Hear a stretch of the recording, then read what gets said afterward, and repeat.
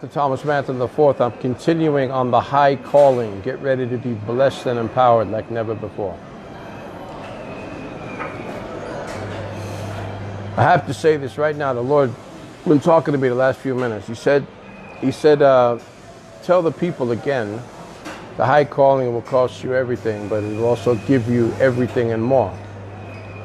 You know, if you gave up everything for Jesus, and he just gave you back the little that you gave up, like Peter, fishing nets and boats and some fish and some few people, then, you know, God just gave it back to him. Here's the boat, Peter, I give it back to you. You know, you wouldn't be too excited. But when the Lord said in Mark 10:28-30, Peter, I'll give you, and the church, this is a word back to the disciple Peter, but the whole church will get it. Everything you gave, I'll give back to you 100-fold. Houses and mothers and sisters and lands and people and resources and open doors and favor and pleasures and everything. And he said, and with it, eternal life. You can't beat that. Nobody has that program. Nobody has that benefit package. Only Jesus. So was the word for Peter? I'd say 2,000 years later. Well, maybe a little more, because if AD 1 was the year of the birth of Christ, he went 33 years, so that would be 203. That would be 033. Haha. Now we're 2022. So minus 10. You get it? And then Peter went another. But around the time he was doing that, you'd say, hey, you know, 2,000 plus years ago, Peter would say now, it was worth it. Could you imagine being in the glory already for 2,000 years? Did you imagine the devastation of being in hell already for hundreds or thousands of years? I mean, thousands of years. Like the old false prophets that died, you know, centuries ago. It's not good for them now. So what do you want to do? You want to give your life to please God? It's worth it. But it's going to cost you in the now. Let me tell you something. I found some scriptures in Peter. This is the High Calling, volume 3 or 4, wherever I'm at now. I found some scriptures in Peter. One says, rejected of men, chosen of God. Look at David. A reference to that is David was not invited to the anointing service when Samuel was sent to the house of Jesse to anoint the next king. He went through all 6 sons and didn't find the anointed, and he had to ask Jesse, do you have another son? And Jesse said, oh no, it couldn't be David. So they were like, well, the prophet said he hasn't seen the one that he came to see, so let's see if it's David. Go call him. Call David. You know, we'll wait for him to come. He might have been far out in the field. Maybe someone had to go and find him, you know, fetch him out of whatever he was doing. He was doing his things, even practicing his music, his warriorship, killing animals, you know, the lion and the bear, working on his psalmist ministry, all out there by himself. A lot of people know of the King David, the glorious King David, but they don't think about that.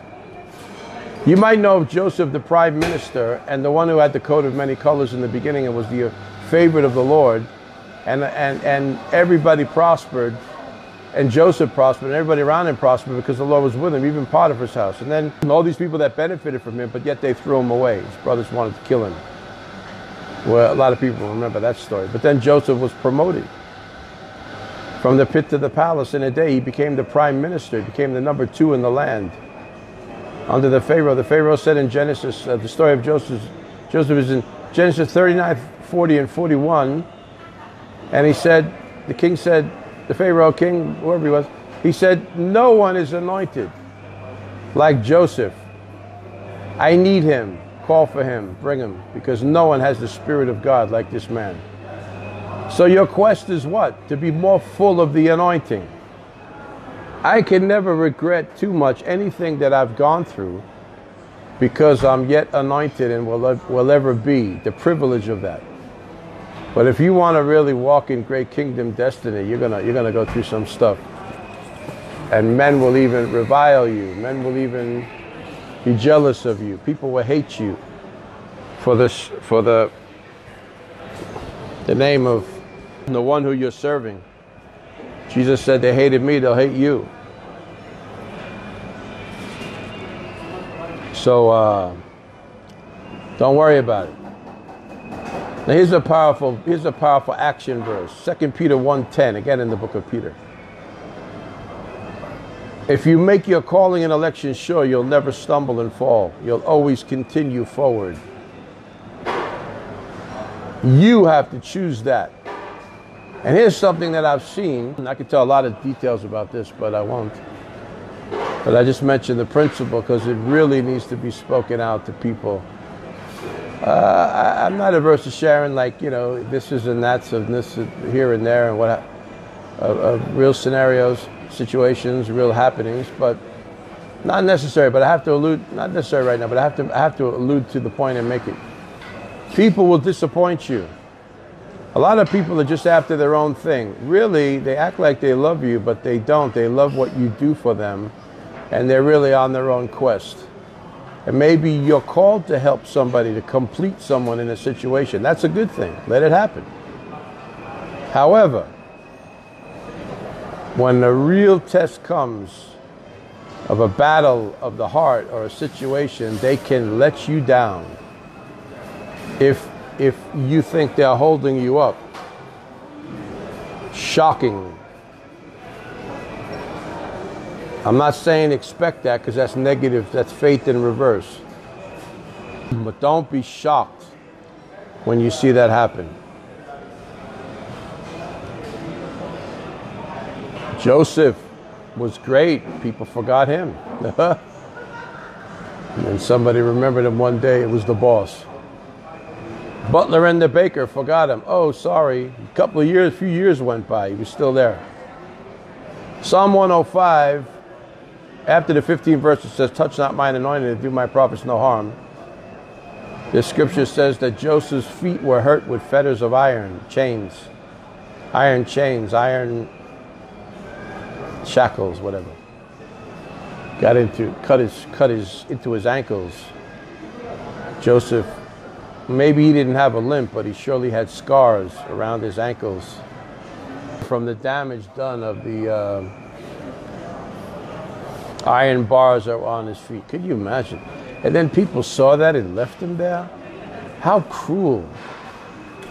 Something just happened this week, okay, that was important to me, and somebody really dropped the ball.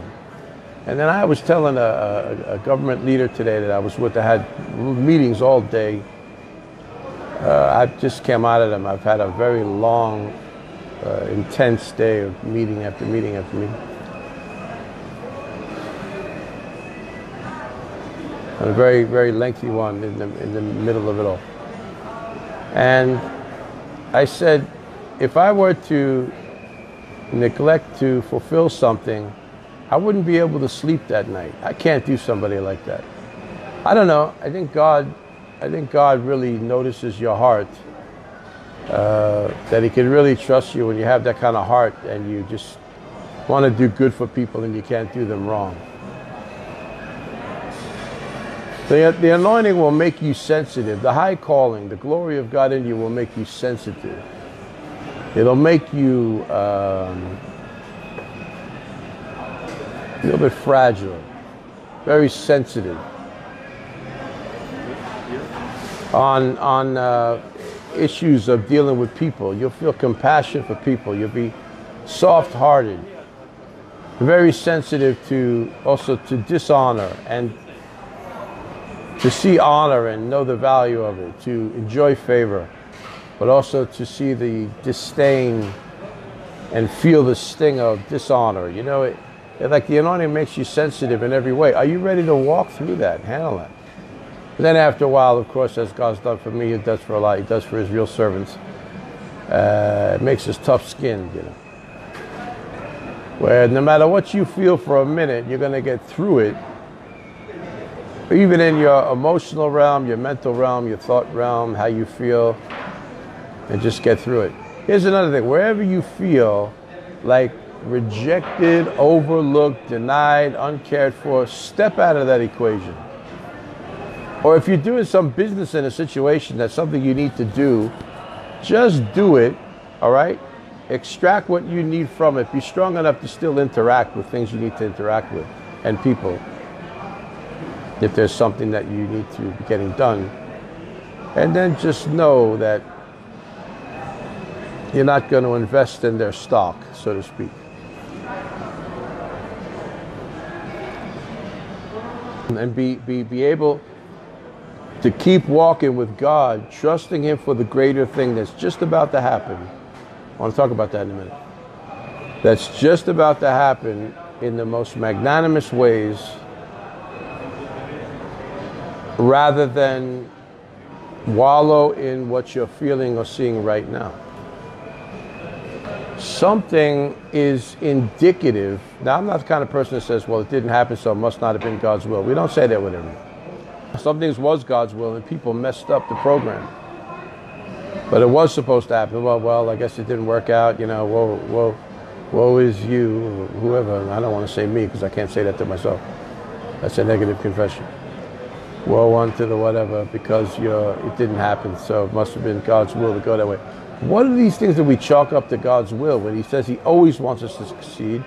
He always causes us to triumph. Come on, say amen.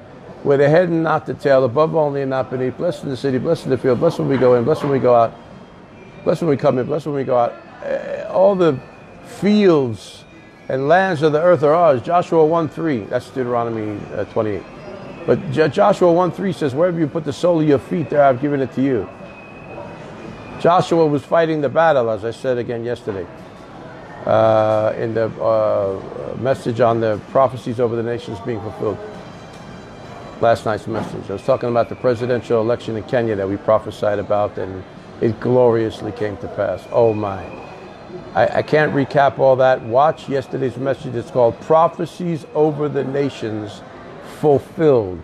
And that's the title, and that was done yesterday on Tuesday, September 13th, 2022, which was William Samoei Ruto's inauguration day.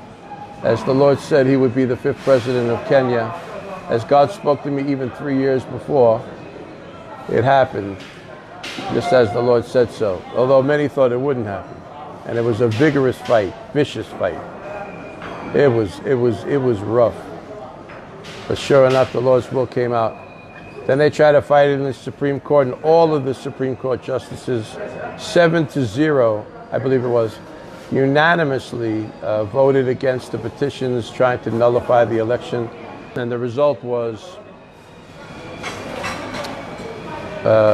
sanctioned to be accurate and valid. And the glorious inauguration with so many presidents from so many countries, packed stadium. It was anointed. The touch of God was upon the whole thing. And the Lord even said to me last night, and I said this in the message on the prophecies over the nations fulfilled. Prophecies over nations fulfilled. Yesterday's message.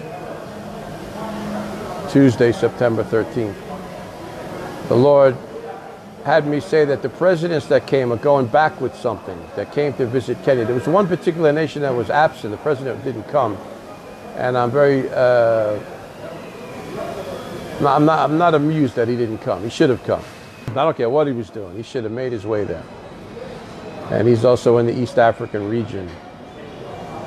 Not the community, but a neighboring country that really needs a lot of help and development. And the Lord even gave me some words for that country. Now here's another thing. People always have excuses like, well, too busy, couldn't do it. No, the attitude of the heart. Now sometimes there's legitimately something going on that people can't fulfill something. You have to overlook that. And then also here's a key for your success in the spirit, in your covenant with God. When somebody does something really bad, or they mess up your program in some way, or don't fulfill something that they're really supposed to do, you have to forgive them. Let's say that right now. Lord, I forgive them. I forgive them. I forgive them. No matter what. You have to forgive. Release them. Don't hold a grudge. Don't hold it to their charge. And then be strong enough that if there's something yet left to happen, you're still going to let it happen. I went to a certain hotel resort, and somebody acted very stupid there. A couple of guys, manager and some other buffoon. And we left there, and my driver, my friend was a pastor friend who was driving. He really was annoyed and said, I'll never go back there. And I thought, no, that might have been a devil at the gate. There could be some treasure in there. I'll go back another time. I'm not going to be ultimately offended because of a couple of fools. If there's something good there, I'm going to enjoy it. I'll kick the gate in and I'll get in. Not literally, but I mean, I'll get in and go in and see what's going on there and just ignore that. A lot of things you have to ignore. But if you want to walk in the high glory, know this: a lot of people are going to forget you. Many will try to dishonor you. Many will not care because they're after something for themselves. And then the quest to find the loyal team of people that are really in love with your mission and really have an affinity for what God's called you to do and the anointing that's upon your life.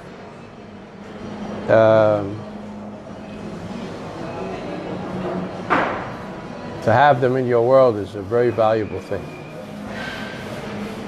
And also, we need the operatives that are brilliant in the realms of administration and giftings and brilliance and all kinds of gifting and skills in the realm of business and production, from A to Z, from being anointed to activating things, acting, doing things, getting things done. You know, it's just like amazing. A to Z, all the way to Z. Production, productivity. E for excellence. F for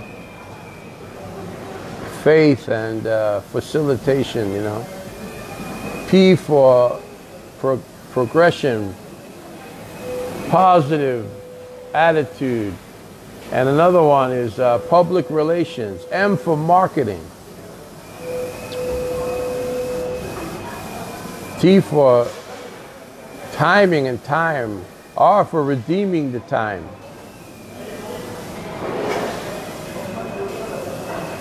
You know, it's just so amazing.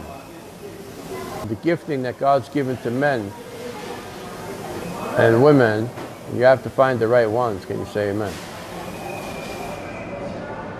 But know this: when the devil tries to stack the hand against you, know that God has a greater thing for you. I'm not saying you gauge God's potential blessings. See, so a lot of people spiritualize things too much like that.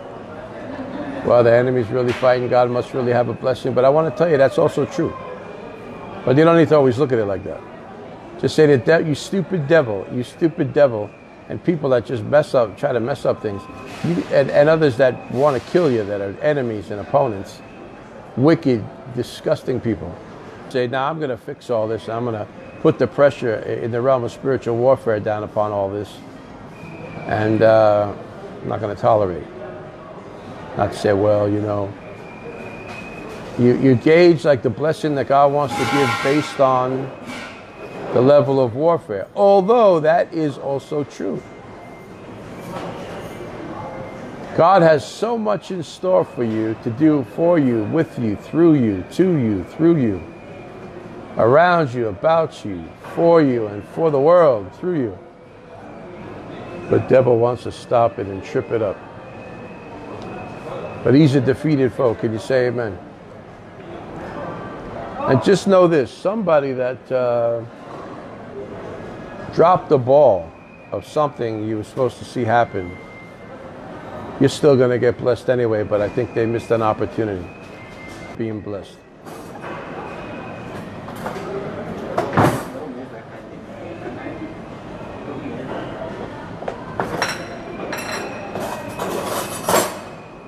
And people are too often, preachers too, competitive and petty and jealous and undermining.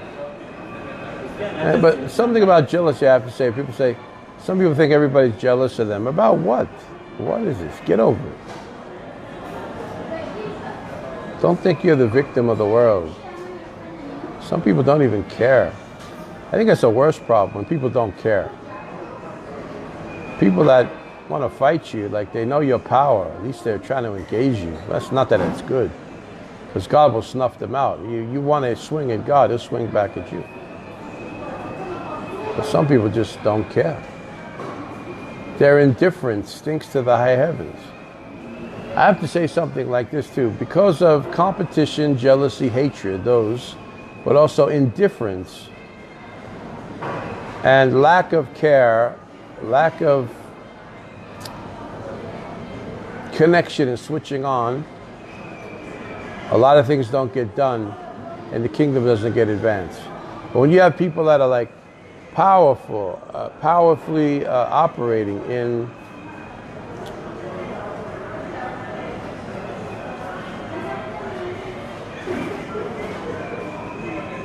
combustive connection, the chemistry, like the mixing of those chemical components, and it causes a reaction that produces power, kinetic energy and manifested energy.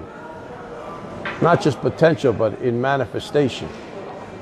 There's something to that. Oh.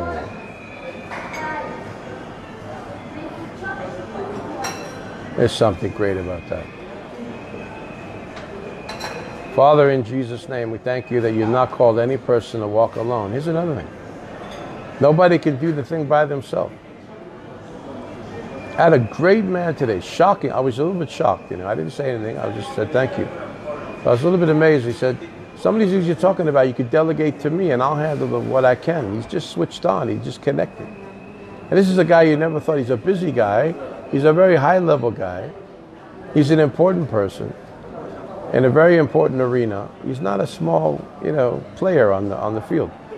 And yet he said, I can do these things for you. I thought, yeah, and I'm right away I jumped and said, yeah, and get people too that could do a lot of the legwork. But he's willing, and he's helping me with so many things. Like some people that you get are skilled. They cut to the chase of things, and I got to tell you something. Some things are so complicated if you don't have the right help. I remember one time I did a big transaction, an international thing to import something somewhere. And the process of that was just hell on earth. There was so many details. It went on, it was so thick and complicated. But yet God raised up someone from the government to help me. And then another person, and they sweated all the details. I thought I could not have had the grace to handle that all myself. Especially in a foreign land, and all these details. And the same thing in other things. You have to know people. God's favor will give you people. He'll give you people to help you on things you can't figure out. You don't have the energy, the grace, the time to figure them out. The Lord knows that. And that's a marvel and a wonder. Sometimes when you feel like you're having the greatest challenge, the Lord will just send the people to just take care of so many things. You got to look around and say, thank you, Lord, thank you, Lord. I could not have got this done without that. God does not expect everybody to carry the big burden of everything. You need help. We need help. Real, genuine, anointed, skilled, brilliant help. Some things people can do, and the Lord will bless you, bless people for doing it. You think, well, do I have to do that? Oh, heck no, you don't have to do nothing. Do I have to do anything? No, I don't have to do anything, but I have to obey God. So does everybody else. God gives an opportunity to say, let me take that burden, let me fix that for you. I know this is important to you. I'll work on it, I'll get it done. And then we're just like, wow, Lord, I couldn't have got that done myself. God uses people, don't ever forget it. And embrace that, love it, thank God for it. I thank God right now today, several things. So people help doing this, doing that, doing this, doing that, things that I couldn't have gotten it done without their expertise. Someone said, is that a real faith confession? No, it's a real. I'm a faith man and I'm a realist. In reality, like let's say you have something that's very complicated. It goes between several offices. And it's a real complicated thing to get done. A lot of details, a lot of interaction, a lot of offices, a lot of places. And you'd have to have that, and especially if you don't know the area, you don't know how it works. You know, if you're from another culture, another land, another nation, another place. If the people weren't there to do that, how would it get done?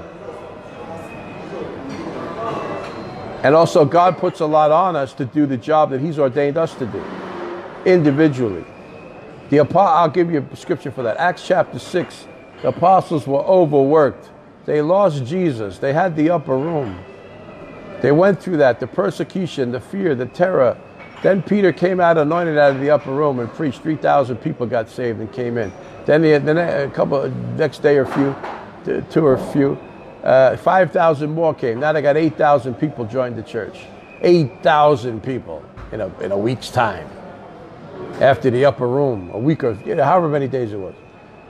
Very short span of time. Now you got 8,000 people looking at you. Let's have church. Crank up the music. Let's have church. Let's go, boys. They didn't have electric systems in their day, but they had the instruments and they could raise their voices however they did. Or bang percussion instruments, you know, and do all that. But, and then they were working so hard. And I got, so wait a minute. I'm going to help you. Get men, we'll call them the diaconate, deacons. Acts chapter 6. Men, and they had qualifications to be met. They had to be wise, full of wisdom, full of the Holy Ghost, loyal, integritous, living correctly, holy living and all that, and really have integrity and also be skilled, you know, and zealous in the spirit with a good attitude. They had to have all those qualifications.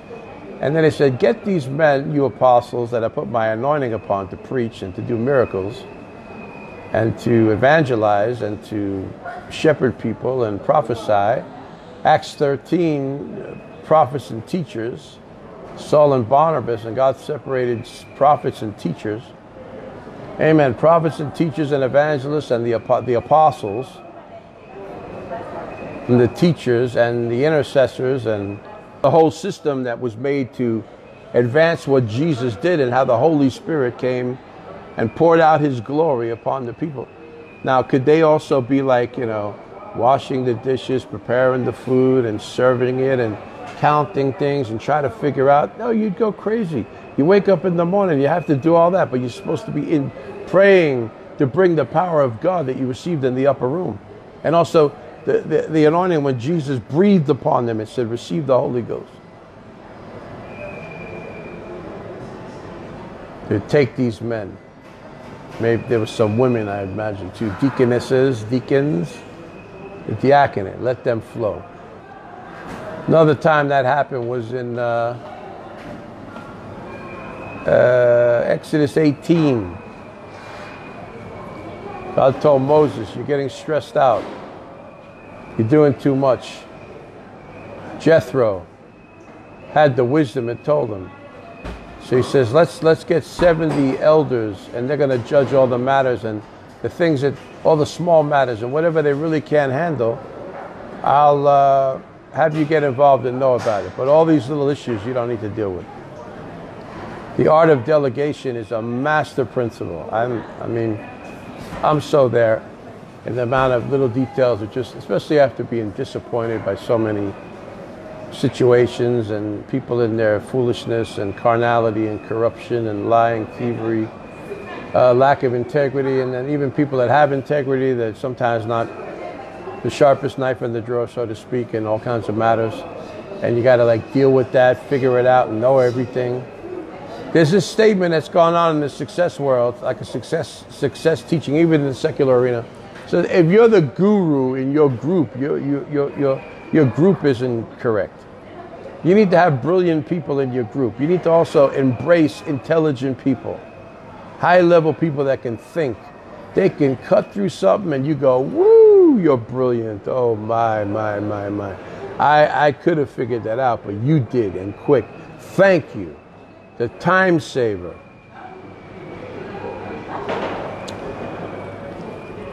But I could shout happy and I could feel real irritated, both in the same flow of emotion, thinking about all of that.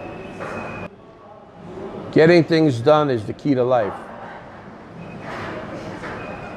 I have an evangelist friend, he was teaching on God first. Put God first in all things. I do that. You know, they're teaching like families first and then God and then what? God gave you the family, but he gave you his calling. And you have to believe God for everything. You have to stay faithful to his call. Jesus said, seek first the kingdom and his righteousness, and all these other things will be added unto you. This man had a great trial. His wife got very ill, very bad, very bad. She was bleeding. She lost half her blood, 40% of her blood nearly, hemorrhaging. And he had to preach 3 times on a Sunday. So he called her sister to come and get her. And a lot of people would maybe want to have a bad feeling about this, but he said, God, me holding her hand is not going to heal her. Only you can heal her. I put you first. You called me. We made the covenant together. This guy said, him and his wife. She said she feels like that too. God is first before everything else. We're going to be faithful to God. Do you understand that? And the wife of the guy said, yes, I feel the same way. She's also called as an evangelist and pastor. She's pastoring the church with him. And sure enough, this is many years later. She's perfectly well. God healed her. The ministry has skyrocketed and grown. But if he didn't go do the assignment of God and just stayed there, who knows what would have happened. And he was talking about, I really love this message. Putting God, because I preach the same thing, and to hear it again was a bit of a confirmation.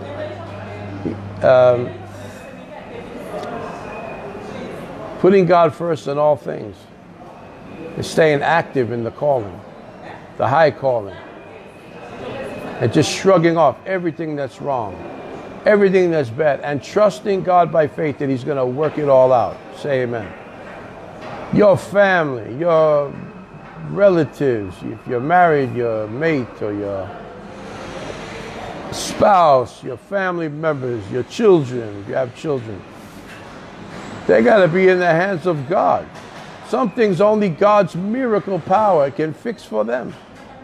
You as the mom or the dad or the sister or the brother or the aunt or the uncle or the grandma or the grandpa or the cousin or the sibling relative, you know, the brother, sister. You can't fix everything for the other person. But my God, there's a blessing. The Lord promised a blessing that if we serve him, we'll spend our days in prosperity. And our life will be filled with pleasures. Job 36:11. Psalm 84:11 says, he'll withhold no good thing from those who walk uprightly before him. Isaiah 45:11 talks about the benefits of walking with God, moving according to his power, even commanding the works of his hands. And he said, concerning my sons or what I'm going to be doing in the earth, I'll show you. That's someone that has their hand in the hand of God. That's someone that's anointed. That's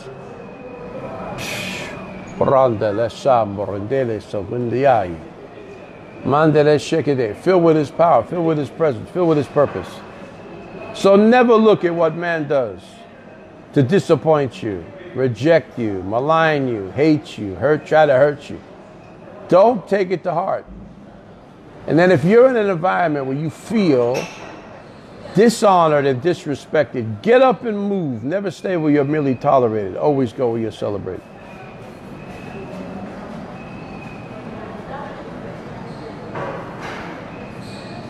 Some people are weird. They look at you, I'm not saying me now, but it could be me or anybody. Oh, maybe you. And they go, and they start to get an attitude, or they don't help, or they don't care, or they don't, and you're like, was I born on the earth to please you and how you feel about things? No, I'm here to serve God. And the more I serve God, the more power comes on my life, and then the miraculous begins to flow. And not only a few people, but multitudes get touched, healed, delivered, blessed, empowered, raised up, successful, broken through, delivered, healed, anointed, made brilliant, filled with wisdom, filled with glory. You know, when you're a prophet, like in the governmental office of the prophet, as I am, the high calling, the very high calling. My highest calling is as the prophet unto the nations. That's my high call. Being a teacher, high call, but a little bit under the grace of the prophet. Plus, a teacher is the last office in the fifth dimension. The second dimension is the prophet, first apostle, third evangelist, fourth pastor, and then fifth teacher. A pastor, the Greek word for pastor and teacher is the same Greek word in Ephesians 4:11. Because a pastor is always a teacher, but a teacher could be in the office of a teacher. A teacher can also be a prophet / teacher. An evangelist / teacher, I haven't seen it as much. Apostle also will always be apt to teach because they're blazing trails. They have a teaching grace, you know. So does a pastor always. The prophet should too. The evangelist should too. But this prophet-teacher thing is really on me. But the high call is the prophetic office. Now, I've said that to say this, to lay a little plateau to stand on, to give this word. The now president of Kenya, who was inaugurated yesterday so gloriously, William Samoei Ruto, now the 5th president of Kenya, officially as of yesterday, in this packed stadium with 80,000 people, or however many, and 25 presidents from countries all across Africa. The attention of the news around the world. What an amazing event. And the touch of God was upon that thing. I tell you, I was amazed by what I was experiencing. I'm telling you, the touch of God was upon that thing. And the man is brilliant. But guess what? Many years ago, when he was having a great trial, I'm talking 10 years ago. What's this, 22? 12, yeah. 10 years ago or so, whatever it was, the Lord gave me a prophecy for him. It said the spirit of wisdom will come upon the man. William Samoei Ruto, who is now, as of yesterday, the new president of Kenya. Commander-in-chief. And he's walking in that. So someone can say, well, was he going to be wise anyway? I don't know. But God said in Amos 3:7, surely the Lord God does nothing except he first reveal the secrets to his servant the prophet.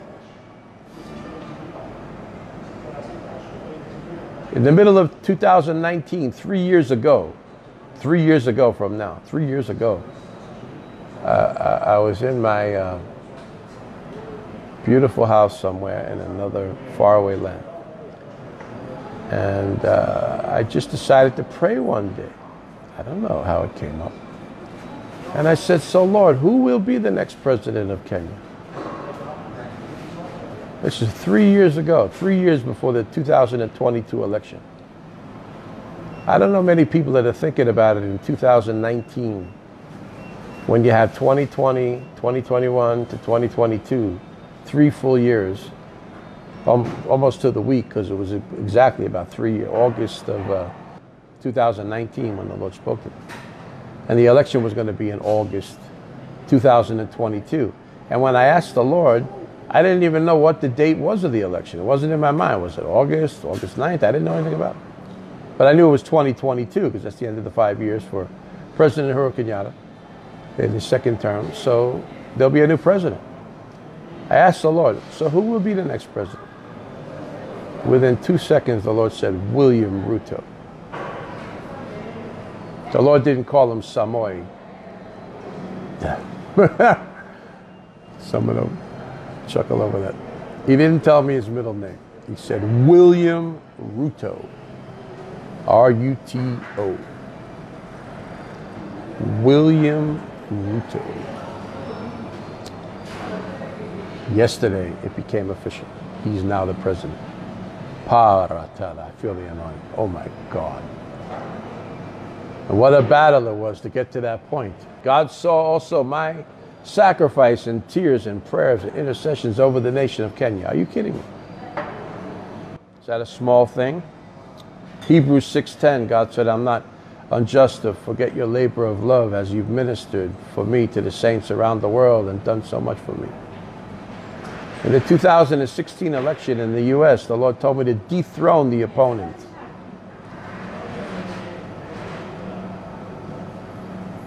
to the winner. And I prayed for the whole year, from 15 to 16. I fasted and prayed 8 or 9 months of the year. I suffered around the clock. My sleep patterns were messed up. I couldn't eat many days.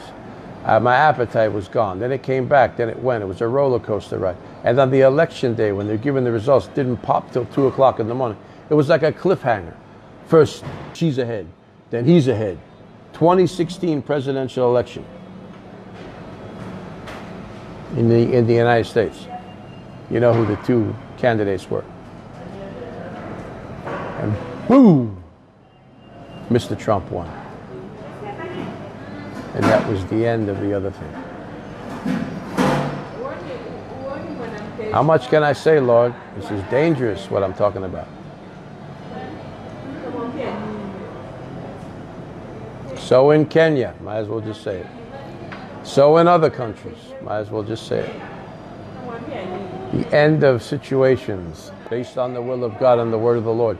So I don't want to go too much into the details of that, but to say that the responsibility and the weight of glory to carry this sword, this staff, this mantle of the office of the prophet is no joke.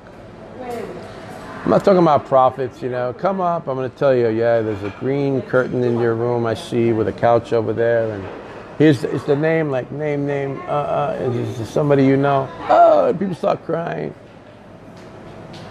And I thought, you're supposed to know all that.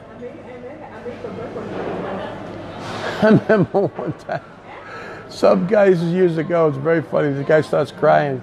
He said, he told me, the prophet told me, I was raised by my grandmother. And he's crying, boo-hoo, like a baby crying, like a grown person crying like a baby.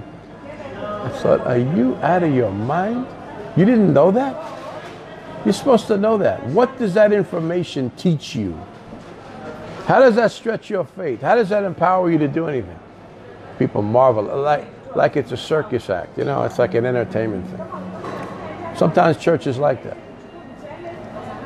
Get someone with the word of knowledge that can stand up and tell details like that. Crowds will come and everybody will sit there gasping when the prophet tells details to people. Everything that they already knew. That's fine if the Holy Spirit's doing that. If it's Him doing it, this is my motto on these things that we look at happening in the church world. If it's the Holy Ghost, if He did it, He's the boss. Bravo. If not, it's a problem. If it's the wrong emphasis on things too much, based on gifting and not on empowering the people, problem.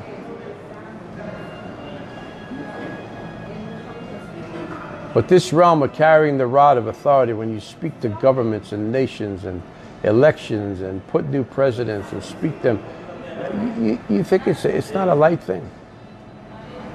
And someone could think, well, it was going to happen anyway, and you were predicting. Well, are you kidding me? Prove it. Prove that from the Bible. Belligerent religious people think they can have that opinion. Now, I know a lot of people wouldn't even think that right now. Some people listening to me, but that kind of stuff does go on. And the reason I say that, because my mind is telling me, like from the other side, how people can be so foolish. When God said, literally, I give you creative authority and power to speak to things, not just by faith, according to Mark 11:23, which is powerful. Everyone should use that. But I'm talking about in the office of the prophet, to procreatively declare under the creative anointing of the Spirit of God to speak something into existence. And it happens. Today I got people send me articles all the time, and everybody's welcome to. Please, if you see something that looks like a fulfillment of something I prophesied, send me a WhatsApp, send me the link. Messenger it to me if you're in the Facebook, or send me a WhatsApp or email it to me. My email is ministry@thomasmanton.com. Very easy to remember, ministry@thomasmanton.com if you want to email me.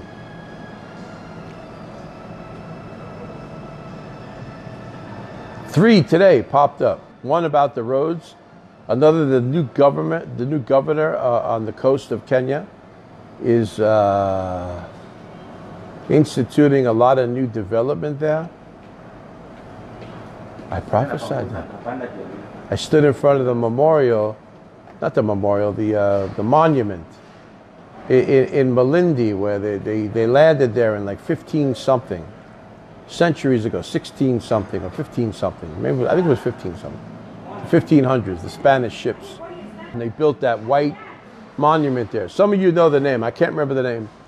But I stood there, and we have the photographs there. Stood there and prophesied, looking across the water to the coast from that little peninsula there where that monument is. If you know the place, you know what I'm talking about. And sure enough, the news came out later that whole area, as I stood there was nothing. I began to prophesy. Now they're planning to develop that whole thing as a waterfront, new city or town or whole thing.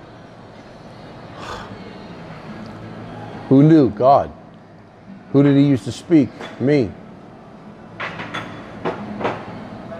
It's not a light thing. That's supernatural power to the utmost degree, I tell you. The high calling. But get past the little issues. Those that disappoint you, those that neglect you, those that hate you, those that want to hurt you, those that deny you, those that forget about you, those who reject you, those who don't value your time or your spirit or your life. Or just keep moving. Keep moving. Because you'll encounter all of that. And the more anointed you are, the more you might. The anointing attracts blessing, but it also attracts attack. Again, I don't say that in a negative reverse confession kind of way. I don't even like saying it. I'm just telling realistically, as a faith man and a realist also, what goes on in the midst of this walk with God. When you're carrying the high calling, you know what did it say? Woe to the one who everybody loves. Everybody like honors and likes. Means you're not stirring up the kingdom of darkness. The Lord, but I don't want to dwell on the negative part of it, but you just have to, you understand what I'm saying? You have to get past that. But let me speak on the positive realm. When you're anointed, God will touch people to love you, touch people to favor you, touch people to honor you, touch people to help you, touch people to work with you and for you to get things done. And that's where we're at right now. We're on the we're on the verge of a realm of elevation that we've never seen. Because things are about to transpire and happen. And I prophesy this to all of our good people and friends. I declare it over your life. We're about to see, as it's happening for me, we're going to see the greatest outpouring, the greatest blessing, the greatest empowerment, the greatest enrichment and fulfillment of things God's promised that we've ever seen in our life. Always be keen, like sensitive to want to help and sow and connect and do anything you can. And I keep seeing this number in my phone, 8:22. Every time it's 8:22 a.m., 8:22 p.m. It seems like every day I see it and I screenshot it. Someone said, why? Somebody said, why do you do that? Because I want to look at the number. 1:11 a.m., 1:11 p.m. 11:11 a.m., 11:11 p.m. 11:11 is a number that has to deal with mega wealth and finance from Scripture, if you study it out. Someone did a study on that. I don't know where I put that file, but I have it somewhere. A whole study about it, what 11:11 means. I thought, how come I keep seeing 11:11? How come I keep seeing all these ones? 1:11, 1,000 times more, Deuteronomy 1:11.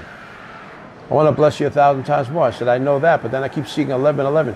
And it has its root in major financial wealth, like treasures, like millions and billions kind of wealth. Serious wealth, not just money to use, but treasures. I see that number. But I keep seeing 8:22, and I thought, my mind goes right to the thing. Seed time and harvest, seed time and harvest. 8:22, Genesis 8:22, Genesis 8:22, Genesis 8:22. Seed time and harvest, seed time and harvest. And every time I click the thing and screenshot, I say, I want to sow another seed. I know I have to sow. When you sow, God will. I tell you, I've experienced it. I've experienced this all the time. When you sow, God will cause you help somebody else. God will help you. It unlocks the door for God to help you and bless you. Can you say amen?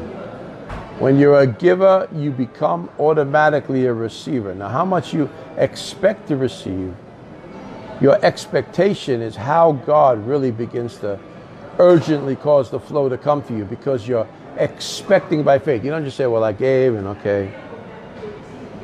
And you just pause there, freeze frame. You're like, looking at myself. You're like frozen, stuck like the wax figure at Madame Tussauds in London. You know, they make the celebrities look like people, but they're made out of wax. I have a friend that was in my meetings in London. It's a crazy policewoman. She's a policewoman. Can you believe it?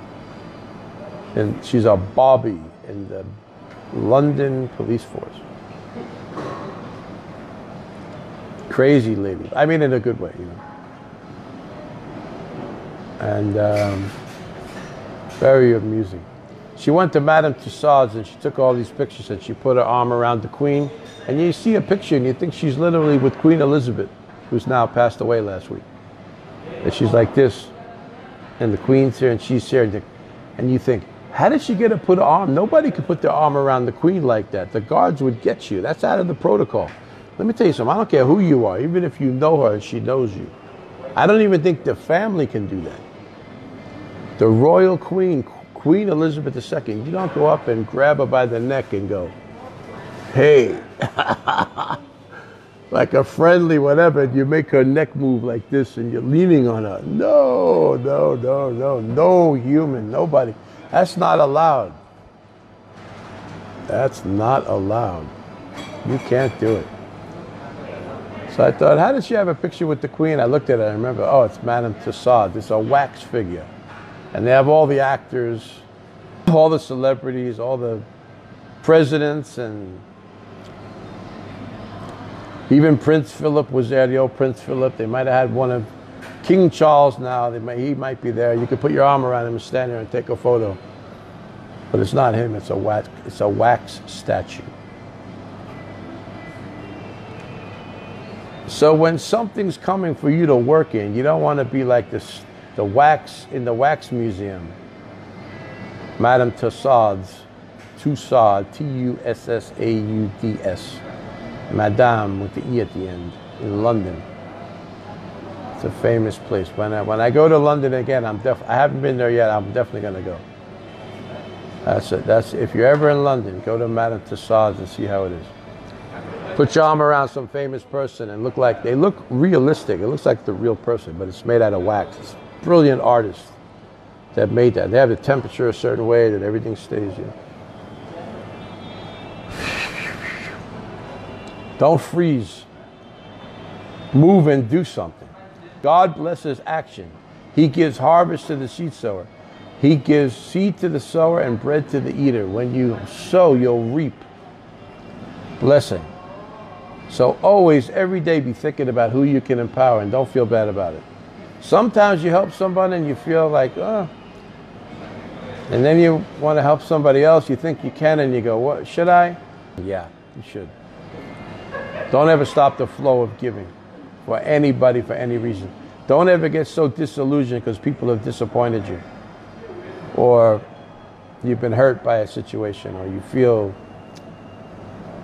in whatever realm. Keep working the principle. Watch this now. Not unto men, but unto God. Say, Lord, I'm doing this for you. Now, do for me. And let me help somebody here. I'm teaching this here. You need to expect and pull on the blessing of God by expectation. You must go to Him in faith, but with expectation. It's not wrong even to command something. Isaiah 45:11, I believe, I can't look it up right now. My other phone I don't have on. But my phone has gone off. I've been in so many meetings today, my phone went off. I wanted to write some messages, but I will later when I charge the phone again. But I can't look the scripture up right now, but I think it's Isaiah 45:11. Somebody help me with that. Is the one that says, concerning what I'm going to do with my sons, I'll show you things to come, what I'm about to do. And concerning the works of my hands, you can command me to act. God, you mean I can tell you what to do? Really? That's a scripture that says that. And also in Malachi 3:10-12. Prove me now herewith, saith the Lord of hosts, by you tithing and offering. Tithes and offerings, the scripture said. Not just tithes. Tithes and offerings. He said, prove me now. Watch me, that I won't open. See that I'll open. Watch and see how I will open the windows of heaven for you and pour you out a blessing that there's not room enough to receive. All that I'll do for you. And I'll rebuke the devil, the devourer, for your sake. And I'll make you a delightsome land for me. Oh. I'll protect you. I'll rebuke the devourer. I'll rebuke the devil. I'll bless you. I'll open the windows of heaven. I'll pour you out so much blessing that you don't have enough room to receive it. That is astounding. 4 or 5 things from one act. Matching that doctrinally, Jesus said in Luke 6:38, give, one word, give, and it will be given to you. Shall be given to you. Good measure, pressed down, shaken together, running over, shall men, God will use men, give back into your bosom. 7 things from one. 7 blessings. The fact that he's using men. It shall be given to you. What is your it? Let's ask the question. This is a great question. What is your it? What do you want? Give and it will be given to you. What do you believe in God for? What do you need? What do you want? I know what I need. I know what I want. I speak about it every day. I pray every day. I prophesy every day. I declare every day. Some I do in the messages here, but a lot more I do privately. Praying, praying, praying, declaring, coming under the hand of God, recording messages as the Lord gives me the utterance to see His power and His blessings.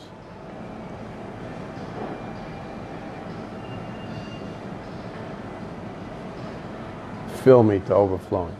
And everything in my life that I need and want, I'll have in abundance. I will have in abundance. Claim that too. Claim that also for yourself. The high calling makes you rich, it makes you blessed, it makes you powerful, it makes you productive, it makes you fruitful, it makes you strong, it makes you fierce, it makes you aggressive, it makes you the overcomer, it makes you the victor, not the victim, it makes you the triumphant one, not the trashed one. People try to trash you, make you feel bad, look at you, like reject you, and you feel, just move away from that kind of nonsense. Stay in the glory. Wherever you know God's moving, or whatever, in prayer, in worship, in company with people, or in situations, or what you focus on, or what you're doing, make sure it's always at the highest, utmost level, under the hand of God. And that will produce the path for you that you need to walk on. When your heart decides what it wants, the mind will devise the roadmap on how to get there. God is good like that. He'll give you brilliant ideas. Here's another thing, not just what you want. See, a lot of times we work as humans just wanting to get our needs fulfilled. What we want. What about what God wants? That's the high road now. I'm explaining it now. I don't know if anybody's ever taught you this before. It's coming by the Holy Ghost. This is powerful what I'm going to say right now. This kind of really sums it up. So what is this high calling? What is the high road? What does it mean? Explain it. Give me the intel. Give me the details on it. I'm going to do it right now because the Holy Ghost just gave it to me right now. In this 3rd or 4th volume, wherever I am. Not in 1 and 2. But now. The high road, the high calling, is what God is desiring to have and what He wants you to be doing. Not just what you want or what I want, but what He wants. That's the high calling. And guess what? When you get into doing that, He'll bless you. You can't be walking serving God and stay poor, stay broke, stay destitute, stay in struggle, stay in need. You'll lack no good thing. I declare right now, you'll never be broke a day in your life. Any lack or pain or problem you suffered or lack of something will be the last one you ever had.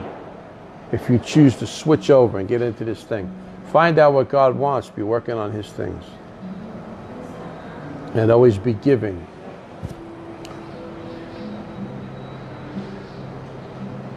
Sowing, producing, taking action. And don't let any trial or adversity or wrong people or whoever slow you down again. Not another moment in your life.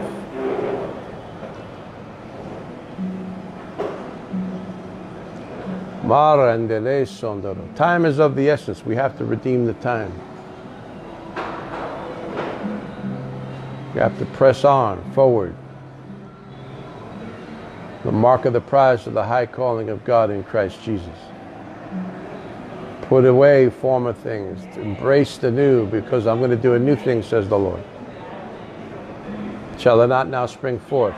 And rivers will run even in the dry places. Isaiah 43, 18, 19, and 20. Isaiah 45, again. I'll give you treasures that you didn't know about. And I'll do this for you, says the Lord. And by this you'll know that I'm your God who calls you even by your own name. Now I believe you got to operate in the anointing to get it. And I'll prove it from verse 1. Cyrus, who was the anointed one. Isaiah 45, verse 1. Broke the gates open, the bars, the iron gates. Broke them open by the anointing, and then the treasures begin to flow. They were there somewhere, and I could match that with Genesis 13, Proverbs 13:22. The wealth of the wicked is laid up for the righteous. Laid up for. It's there, but how are you going to get it? By busting things loose in the Holy Ghost. Then God begins to give you ideas, He begins to give you power, boldness, instructions, what to do, how to flow. He gives you help. He gives you other people to favor you and honor you in the midst of disfavor and dishonor from so many different scenarios. God gives you the ones that were really, and you get busy and get to work. And never look to cohabitate. I know one man, he said he had a partner in his early years in business, but then he got out of the partnership and he took the whole thing for himself. To have his own enterprise. He said I couldn't work with him. But at the time I could work with a partner, then I had to part company of that and then have my own enterprise and let it flow. It's like that. What you're going to build apostolically, kingdom-wise, entrepreneur-wise, production, operations, company, business, ministry. It has to have a life of its own under the hand of the leader. The Lord has been really talking to me more about that. And I just declare that God will give you the grace and power to do everything He wants you to do. Let me tell you something else. You could also be at a high level serving in an organization. I know men that are number 2 to the number 1. They're the assistant, but yet they do so much. It's as if they had their own, but they're working under the apostle. They're working in a ministry, but they can also flourish and do so many things. God will also give them the same reward as if it was their own company, as if it was their own church, as if it was their own ministry. And how many people, everybody wants the limelight. They want their name, .com. They want their name at the forefront. They want to be the famous one, the one in the limelight. Well, listen, it's not about what you want. It's about what God's ordained. When the Lord Jesus Christ stood in front of me, the high calling, and laid His hands on my head in an open vision, it said, my son Thomas, my dear son Thomas, I'm commissioning you and ordaining you as my prophet to the nations, and you will go around the world. He said many more things. And I have. And am. And will continue to do so.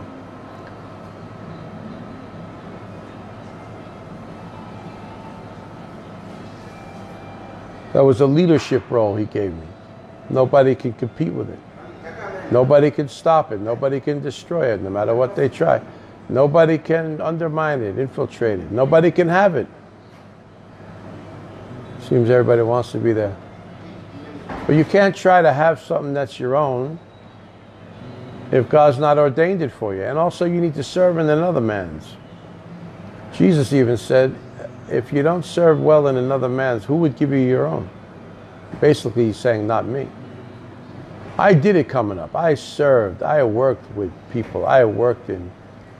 I don't have time.